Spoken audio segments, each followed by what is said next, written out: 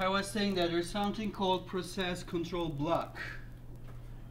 So we know every process is in the memory and it has some stuff in it, and there are two things important. The process is in the memory with some contents, and secondly, it will have some states. It might be a new one, it might be ready, it might be waiting, might be terminated, etc. And also it will have these data so that the operating system can use this information to control it, to control, organize the processes. For example, every process must have a state flag. All right, it's a data, it's an information attached to each process, right? If a process is running, how does it know? How does the operating system know that it is running? It will just look at the memory space and that PCB, that control block, which is on the memory too, and check its state. If it's running, if it says running, it will be running. It's a running process. There's no question about that. When the operating system creates a new process, automatically by default it will set this process state to what? New, because it's new, right? When it's loading it into the memory and then the CPU starts reading its lines, the code, then it will be set to running, etc. And also it will have the program counter and the CPU registers, scheduling information. It's all about the CPU now, it's not the memory. And then memory management information. Where it, in the memory, what's the starting address? What's the ending address? Where does the heap start? Where is the stack of data in the memory? All right, where is the program counter? And I/O status information. Every process may or may not be using some sort of I/O devices, right? Maybe it's using the USB, maybe it's using the network, etc. Those I/O devices must be listed also in the process control block for each process. And this is how it looks like in the memory. If you have a bunch of stuff, bunch of information, required data for anything, for any object, it will be in the memory. All right. Sometimes part of these information, for example, a group of process will be stored in the hard drive instead of main memory for speed reasons. For example, you have lots of things to do, and you have like 2,000, I don't know, a large amount of processes. And instead of putting them all PCBs on the memory to save space, maybe you just put some of them on the hard drive. So later on you can load them up back to the memory from the hard drive, saving time and space in the computer. This is the whole this is the way how it works with multiple processes. This is how it handles, how the operating system handles the processes. Let's say you have process 0 running already, it's executing, right? And then there's an interrupt or system call, just tells that process, the operating system will say, stop right there, I have an interrupt, I have to do something else. And then it goes back to switch to process 1. All right. But before doing that, it has to save process 0's state information. The PCB stuff needs to be saved into somewhere in the memory, so that after returning back from the other process, it will be able to load all those stuff back to the memory and then start running, continue running. Okay. Otherwise, if you don't save those things, the PCBs or any process, you will not be able to return back where you left off, right? It's not going to be possible. So you will just give a break, save things, and then jump to the other process, execute that new process here, which was idle for a while, and then when it's done or there's something else to do, if you had to switch back to the process 0, you can switch back. But here there's a different situation. While running P1,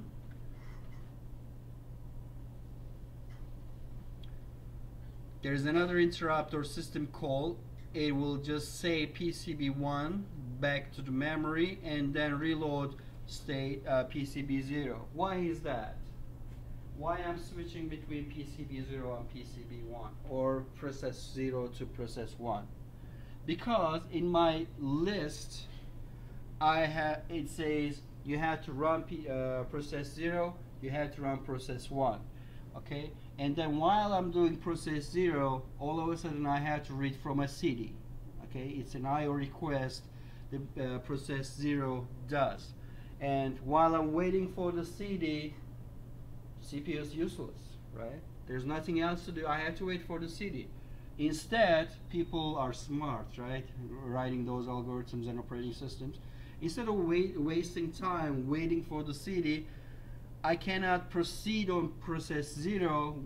Let's switch to process 1 and do something on process 1 while waiting for the process 0, right? And then it does that switching, runs on the process 1, and in the meantime there's an interrupt coming back to the CPU, says, hey, I'm done with the CD-ROM, okay? The IO request is complete, now you can switch back to process 0, so it does so. Here it goes to the memory, loads those PCB0 information which was saved above, but before that it has to say PCB1 states, alright, that PCB information, which is this huge stuff, you know, what is my state, where is my heap, what is my program counter, what do I have in the CPU registers, what do I have in the memory, etc. So everything related to the process 0 will be loaded back from the memory. So this is how the CPU works with the processes. Actually, this is how the operating system manages these processes. Okay. As a developer, you will never ever do any process management stuff because everything is done by the operating system. Okay, but sometimes you may need to we will come to that one on chapter 4 about threads. Sometimes you're going to create multiple processes at a time in your one single application, especially if it's a real-time application, like if you ever go to downtown and work for a financial company for $120,000 per year, then you will need to create threads in C#, C++, or Java. Process scheduling. That's another thing about processes. What do we have so far? Every process have a state and they're managed by the operating system. Every process has to have a PCB and they're all in all information related to one specific process is held on the memory, right? We know those stuff about process.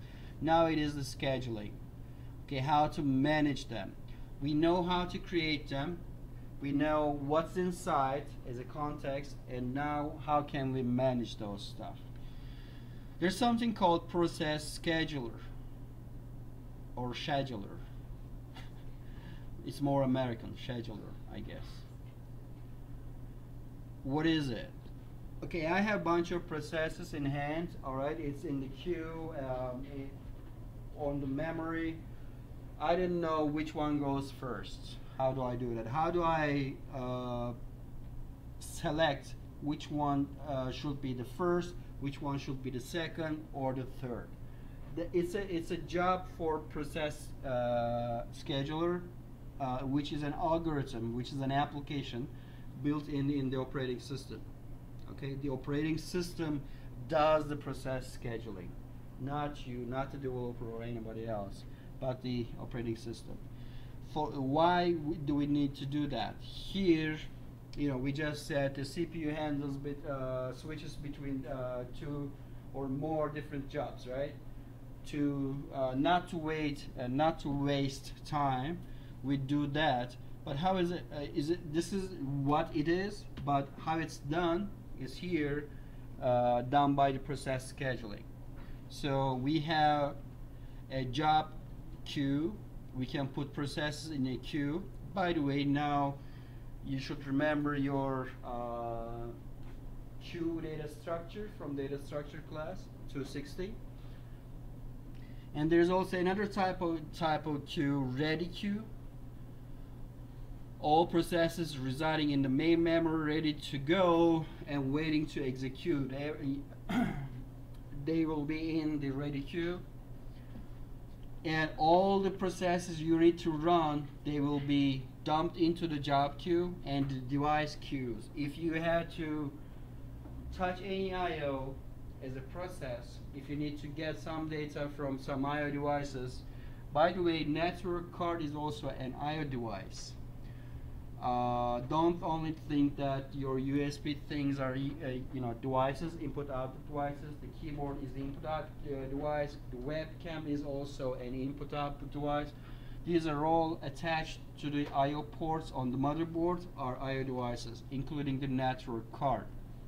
So if you're trying to log into your NYIT student portal, you are actually using your network card, so that process has to wait for the network card.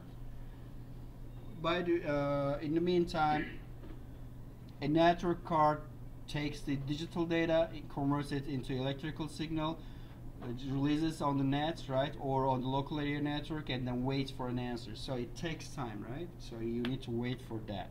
That is why you have a queue. Okay. If you have to wait for anything, you have to go in,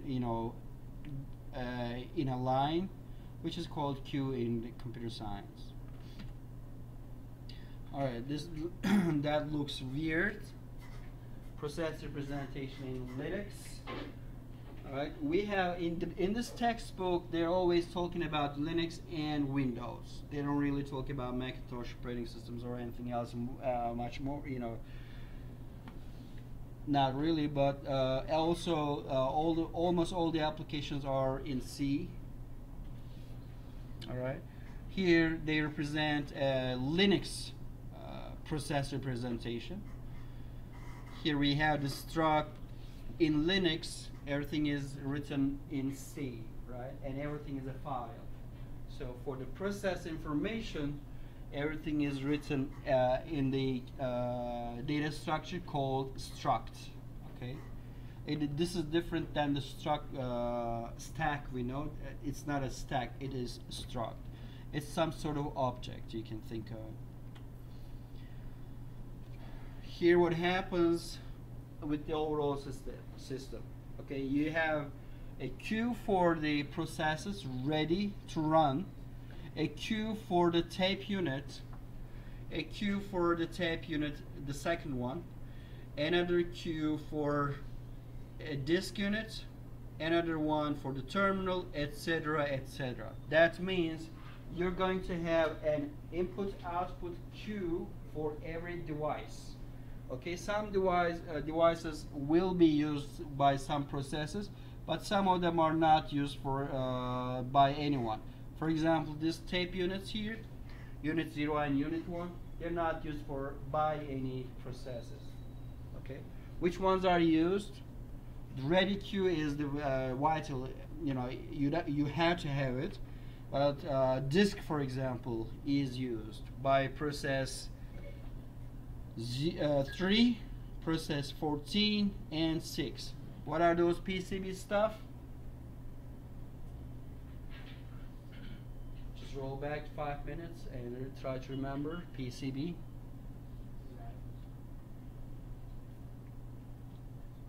What is a PCB3, for example? Process control block 3, process control block 14, etc. That means they're actually organizing processes, right? When we say process, in the memory we see the process control block itself. All right, you have to manage those, juggle between them. For example, by the way, every queue is a linked list. Do you understand a linked list? You know it, right? You know what it is. So that linked list will have a header, head and tail. That means is a data structure named queue, and the formal implementation is linked list, not an array. So we have to link the head to the first process control block in the queue. That means when we're processing this list, first one, PCB7, has to go, all right? And the second one, PCB2, has to go, because in the queue, the linked list order tells me so. For the disk unit, obviously PCB3, process 3, 14, and 6 is trying to read or write from to disk, right?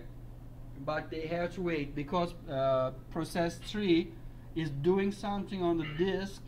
While it's doing that, process 14 has to wait, and process 6 also has to wait. They have to wait the previous one to complete the job first, etc. All right. So by looking at this diagram, can you tell me which process will be run next on the CPU? Options you have: PCB 7, 2, 3, 14, 6, and 5. Which one is the next process needs to be run in this diagram?